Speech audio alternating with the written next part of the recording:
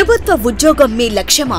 Group 4 SI, constable, bank, RRB, SSC పరీక్ష ఏదైనా లక్షలాది మంది విద్యార్థులకు బోధించిన అనుభవం గల టాప్ మోస్ట్ ఫ్యాకల్టీచే మీ ఉద్యోగ సాధనలో మీకు తోడుగా ఆర్ఎస్బి అంటే 20 సంవత్సరాల నమ్మకం.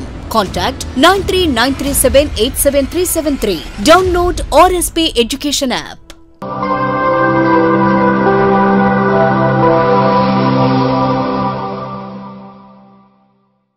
Hi friends, TS Group 4 previous exam lo adina questions topic wise manam discuss chestunam.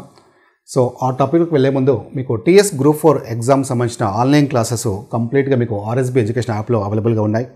అది కూడా లక్షలాది మంది విద్యార్థులకు బోధించిన అనుభవం గల టాప్ నాచ్ ఫ్యాకల్టీచే కంప్లీట్ కోర్సు మీకు అవైలబుల్గా ఉంది. అండ్ ఇది కూడా అతి తక్కువ ఫీజుతో అంటే కేవలం 1299 రూపీస్కి పేపర్ 1, పేపర్ 2 పీడిఎఫ్ మెటీరియల్ అలాగే టెస్ట్ సిరీస్ కూడా మీకు ఇన్క్లూడ్ అవుతుంది. 6 months వ్యాలిడిటీ ఉంటుంది. మీకు ఓన్లీ పేపర్ 2 కావాలనుకుంటే కేవలం 699 రూపీస్కే మీకు అవైలబుల్గా ఉంది. మీకు తెలుసు పేపర్ 2లో reasoning and arithmetic deciding subjects, ఎందుకంటే 125 మార్క్స్ ఓన్లీ ఈ 2 సబ్జెక్ట్స్ నుంచి ఇస్తారు. ఈ 2 సబ్జెక్ట్స్ కూడా నేనే టీచ్ చేశాను. ఇందులో రీజనింగ్లో మీకు ఈచ్ అండ్ ఎవ్రీ టాపిక్లో లాజిక్స్ డిస్కస్ చేయడం జరిగింది. అలాగే అర్థమెటిక్లో కూడా కంప్లీట్గా బేసిక్స్ నుండి అంటే స్పీడ్ మ్యాథ్స్ అంటే ఎలాంటి క్యాలిక్యులేషన్స్ సరే సెకండ్స్లో మనం ఎలా చేయొచ్చో డిస్కస్ చేయడం జరిగింది. అండ్ ఆర్ఎస్ అగర్వాల్ బుక్ నుండి బిట్ టు బిట్ కాన్సెప్ట్స్తో పాటు అడ్వాన్స్డ్ షార్ట్ కట్స్ డిస్కస్ చేయడం జరిగింది. సో ఖచ్చితంగా మీకు చాలా యూస్ఫుల్గా ఉంటుంది ఈ కోర్సు. అలాగే ఇంగ్లీష్ కూడా మీకు ప్రొఫెసర్ ఆనంద్ సార్ చెప్పారు. అంటే ఇంత మంచి టీము అతి తక్కువ ఫీజుతో మీకు ఈ కోర్సు అనేది అందుబాటులో ఉంది కాబట్టి ఈ అవకాశాన్ని ఉపయోగించుకోండి. ఈ కోర్స్ కావాలనుకునే వాళ్ళు ప్లేస్టోర్ నుంచి ఆర్ఎస్బి ఎడ్యుకేషన్ యాప్ డౌన్లోడ్ చేసుకోండి. Okay, right. ఇంకా ఈరోజు టాపిక్లోకి వస్తే మనకి సింప్లిఫికేషన్స్. ఈ సింప్లిఫికేషన్స్ అనేవి మనకి జనరల్గా ఈ ఎగ్జామ్లో మనకి ఒక 3 to 4 క్వశ్చన్స్ మనము ఎక్స్పెక్ట్ చేయొచ్చు. అండ్ ఈ సింప్లిఫికేషన్స్ మనం ఫాస్ట్గా చేయాలంటే మీరు ఖచ్చితంగా నేర్చుకోవాల్సింది స్పీడ్ మ్యాథ్స్. స్పీడ్ మ్యాథ్స్ నేర్చుకోకుండా మీరు అంత ఈజీగా ఏ వాల్యూస్ని కూడా సింప్లిఫై చేయలేరు. Okay, right. ఈరోజు ఇక్కడ మనకి టీఎస్ గ్రూప్ 4 ఎగ్జామ్లో క్వశ్చన్స్ తీసుకుంటే ఇక్కడ ఒక వాల్యూ ఇచ్చారు చూడండి, 5564328 into 125 అని క్వశ్చన్ మార్క్ ఇచ్చారు. జనరల్గా ఇది మల్టిప్లై చేయడం సాధ్యమవుతుందంటే ఖచ్చితంగా సాధ్యం కాదు, ఎవరికి కూడా కాదు. ఎందుకంటే అంత పెద్ద నెంబర్ని 125తో మల్టిప్లై చేయడం అనేది అంత ఈజీ కాదు. మరి అంత ఈజీ కానిది ఎగ్జామ్లో ఇచ్చారు అంటే దాని మీనింగ్ ఏంటి అంటే దానికి సంబంధించి ఖచ్చితంగా ఒక ట్రిక్ ఉంటుందని అర్థం. ఆ ట్రిక్ మీకు తెలిస్తే సెకండ్స్లోనే మీరు ఆన్సర్ చేయగలుగుతారు. ఆ ట్రిక్ తెలియకుంటే ఖచ్చితంగా ఆ క్వశ్చన్ మనం వదిలేయాల్సిందే. Okay, right. దీనికి సంబంధించి ట్రిక్స్ అనేవి మనం ఆల్రెడీ స్పీడ్ మ్యాథ్స్ క్లాసెస్లో క్లియర్గా డిస్కస్ చేయడం జరిగింది. సో ఈచ్ అండ్ ఎవ్రీ కేసులో మనం ఈజీగా ఎలా మల్టిప్లై చేయొచ్చు కూడా మీకు డిస్కస్ చేయడం జరిగింది. రైట్. ఇక్కడ మరి ఇంటూ 125 అంటే ఏం చేయాలంటే సింప్లీ జస్ట్ ఆ వచ్చిన వాల్యూని 8తో భాగించండి అంతే. Okay, right. ఇప్పుడు చూద్దాం. 8 ఇక్కడ 55 ఉంది, ఎన్ని టైమ్స్ పోతుంది? 6 times. 8 6 48. ఇంకా మనకు రిమైనింగ్ 7 ఉంది, 76 అవుతుంది. 76 అంటే 8 9 72. ఓకే, రిమైనింగ్ మళ్ళీ 4 ఉంటుంది, 44. 8 5 40, మళ్ళీ 4 ఉంటుంది, 43. 8 మళ్ళీ ఎన్ని టైమ్స్ పోతుంది 43లో అంటే 5 times పోతుంది. నెక్స్ట్ మళ్ళీ 3 ఉంది కదా, 32. 8 ఎన్ని టైమ్స్ పోతుంది? 4 times. ఇక్కడ 8 ఉంది కాబట్టి 1 time.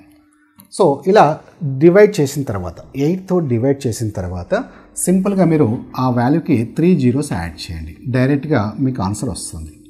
ఎందుకు 3 zeros యాడ్ చేయాలి అంటే 1000లో మనకి 125 ఎన్ని ఉంటాయంటే 8 ఉంటాయి. అంటే 125 into 8 1000. 1000కి 3 zeros ఉంటాయి కాబట్టి మనం 8తో డివైడ్ చేసి 3 zeros యాడ్ చేస్తున్నాం. ఓకే, సో ఆన్సర్ ఏమవుతుంది అంటే ఇక్కడ మనకి ఇచ్చిన ఆన్సర్లో 4th option correct. Clear, right. మరి ఎగ్జాక్ట్లీ 8తో డివిజబుల్ కాకపోతే ఎలా? ఫర్ ఎగ్జాంపుల్ చూద్దాం. ఫర్ ఎగ్జాంపుల్ చూడండి, 361/8 అనుకోండి. Okay, for example 361 into 125 multiply చేయాలి. సో మనం ఏం చేస్తున్నాం, ఇంటూ 125 తీసేసి by 8 చేస్తున్నాం. ఇప్పుడు ఈ కేసు చూద్దాం. ఒకవేళ ఇలా ఇచ్చారనుకోండి, ఒక పెద్ద వాల్యూ ఇచ్చి 125తో మల్టిప్లై చేయాలనుకుంటే మనం ఎలా చేయాలో చూద్దాం. 836 అంటే ఎన్ని టైమ్స్ ఉంది మనకి? 830 అంటే 8 4 32. రిమైనింగ్ ఎంత ఉంది మనకి? 32 అంటే 41 కదా, 8 5 40. రిమైండర్ ఇంకా 1 ఉంది, అంటే ఎగ్జాక్ట్లీ డివిజిబుల్ కాలేదు ఇక్కడ. Okay right. మరి కాకపోతే ఏం చేయాలి? ఎప్పుడైతే రిమైండర్ ఇక్కడ మనకి ఎంత వచ్చింది, 1 వచ్చింది కదా, ఆ రిమైండరు ఈ 125తో మల్టిప్లై చేసుకోవాలి. అవునా రైట్. సో 125 ఇంటూ రిమైండర్ ఎంత 1, 125 ఇంటూ 1 125. సో ఆన్సర్ ఏమవుతుందంటే 45125. ఒకవేళ రిమైండర్ 2 వచ్చింది అనుకోండి, 125 ఇంటూ 2 ఎంత 250. రిమైండర్ 3 వచ్చింది అనుకోండి, అప్పుడు ఏమవుతుంది 125 ఇంటూ 3 375 తీసుకోవాలి. ఇలా రిమైండర్ ఎంత వస్తే ఆ నెంబరు 125తో మల్టిప్లై చేసుకొని ఆ వాల్యూ ఇక్కడ తీసుకోవాలి. ఫర్ ఎగ్జాంపుల్ చూద్దాం, 362/8. సో 8 ఎన్ని టైమ్స్ పోతుంది, 4 టైమ్స్. 8 4 జా 32, మళ్ళీ 42 ఉంది, 8 5 జా 40, స్టిల్ రిమైండర్ 2 ఉంది. ఇప్పుడు ఆన్సర్ ఎంత అవుతుంది చెప్పండి, 45. రిమైండర్ 2 ఉంది కదా, 125 ఇంటూ 2 చేస్తే 250 వస్తుంది. ఇంకా 3 zeros తీసుకోవద్దు. సో ఆన్సర్ ఏమవుతుందంటే 45250. Clear right. సో జనరల్గా మనకి ఎగ్జామ్లో ఎక్కువగా రిపీట్ అవుతుంది కూడా ఇలా. ఓకే, ఇలాంటి క్వశ్చన్స్ మనకి ఎక్కువ రిపీట్ అవుతున్నాయి. సో అది చూసుకోండి ఒకసారి. ఎగ్జాక్ట్ డివిజన్ కాకపోతే ఆ రిమైండర్తో 125 మల్టిప్లై చేసి ఆ వాల్యూ తీసుకోండి. Okay right. నెక్స్ట్ క్వశ్చన్ చూద్దాం. సో ఇలాంటి క్వశ్చన్స్ కూడా మనకి ఎగ్జామ్లో ఎక్కువగా కనిపిస్తున్నాయి. ఇవేంటంటే ఆల్జిబ్రా ఫార్ములాస్ని బేస్ చేసుకొని ఇస్తున్నారు క్వశ్చన్స్. జనరల్గా ఇది సాల్వ్ చేయడం అనేది ఎవరి నుంచి కాదు, ఎందుకంటే అది యాడ్ చేసి దాన్ని స్క్వేర్ చేసి కింద ఇవన్నీ 2 మల్టిప్లై చేయాలంటే ఇంపాసిబుల్ కూడా. ఇంతకుముందు చెప్పినట్టు ఇంపాసిబుల్ అంటే ఖచ్చితంగా ఒక ట్రిక్ ఉంటేనే ఆ క్వశ్చన్ ఫామ్ చేస్తారు అలాంటివి, లేదంటే క్వశ్చన్ ఫామ్ చేయరు. అది మీరు గమనించాలి. ఇవి ఆల్జిబ్రా ఫార్ములాస్ మీకు ఐడియా ఉంటే ఇవి చూడగానే మీకు తెలుస్తుంది అది ఏ ఫామ్లో ఉందని. Okay right. ఇది ఏ, ఇది బి అనుకుంటే చూడండి మళ్ళీ సేమ్ నెంబర్స్ రిపీట్ అవుతున్నాయి. Okay right. సో ఏ plus B whole square. Okay, ఏ plus B square minus next ఏ మైనస్ బి స్క్వేర్, ఏ మైనస్ బి స్క్వేర్ ఫామ్లో ఉంది. అవునా రైట్. సో మీకు తెలుసు ఏ plus B whole square minus A minus B whole square is equal ఏమవుతుందంటే 4ab అవుతుంది. Okay, is equal 4ab అవుతుంది. చూడండి ఇక్కడ 286, ఇది ఏ బి అంటే 4ab అవుతుందంటే మనకి ఇక్కడ కింద ఏముంది, ఏ ఉంది బి ఉంది. సో ఏబి క్యాన్సిల్ చేస్తే మనకి మిగిలింది ఎంత 4. సో ఆన్సర్ ఏమవుతుందంటే 4. అంటే ఈ నెంబర్స్తో మనకు సంబంధం లేదు ఇంకా. ఓకే, అక్కడ ఏ నెంబర్స్ ఉన్నా మనం కన్సిడర్ చేయాల్సిన అవసరం లేదు. అది ఆ ఆల్జిబ్రా ఫామ్లో ఏ ఫామ్లో ఉందని చూసుకోగలిగితే మీరు డైరెక్ట్గా ఆన్సర్ చేయగలుగుతారు. Clear right. అండ్ ఇలాంటి క్వశ్చన్స్ మనకి ఎక్కువగా అడుగుతున్నారు. ఖచ్చితంగా మీరు ఆల్జిబ్రా ఫార్ములాస్ ఐడియా ఉంటే మీరు డైరెక్ట్గా ఆన్సర్ చేయగలుగుతారు. Okay right. నెక్స్ట్ చూడండి, ఇది మనకి యాక్చువల్గా సింప్లిఫికేషన్స్ ఏం కాదు, బట్ ఇది రీజనింగ్లో ఒక క్వశ్చన్ ఇది. బట్ ఇది చూడగానే మనకి అర్థమెటిక్ లాగా అనిపిస్తుంది. Okay right. మీరు ఇక్కడ అబ్జర్వ్ చేస్తే ఈ క్వశ్చన్ మనం అబ్జర్వ్ చేస్తే 6 into 8 is equal 10 and 8 into 9 is equal root 145. Then what is the value of 9 into 40 అన్నాడు. సో అంటే మనకి ఈ 9 into 40 వాల్యూ ఎంత అంటే డైరెక్ట్గా 9 into 40 చేయమని కాదు. ఇక్కడ 6 into 8 చేస్తే 10 వచ్చింది కదా, మరి 8 into 9 చేస్తే root 145 వస్తుంది. 9 into 40 చేస్తే ఏం వస్తుంది అంటున్నారు. అంటే మనం 9 into 40 డైరెక్ట్గా చేయకుండా ఈ రిలేషన్ మనం ఫైండ్ అవుట్ చేయాలి. అంటే ఈ రెండు నెంబర్స్ని మనం ఏం చేస్తే 10 వస్తుంది, ఈ రెండు నెంబర్స్ ఏం చేస్తే మనం 145 వస్తుందో అదే లాజిక్ దీనికి అప్లై చేయమని అర్థం. Okay right. అయితే ఇలాంటి క్వశ్చన్స్ మనము కొంచెం డిఫికల్ట్గానే అనిపిస్తాయి, ఎందుకంటే ఆ లాజిక్ అప్పటికప్పుడు మనం స్ట్రైక్ కాదు. అంటే చూడగానే 6 into 8 10 ఎలా వస్తుంది, 6 into 8 మల్టిప్లై చేస్తాము, సబ్ట్రాక్ట్ చేస్తాము, స్క్వేర్ చేస్తాము. ఇలా డిఫరెంట్ వేస్లో మనం థింక్ చేయడం వల్ల మనకు తెలియకుండానే ఎక్కువ టైం కూడా తీసుకుంటాం. Okay right. ఇక్కడ మీరు ఈ క్వశ్చన్ జాగ్రత్తగా అబ్జర్వ్ చేస్తే ఇది చూడండి, 8 into 9 ఎంత, root 145 ఉంది కదా.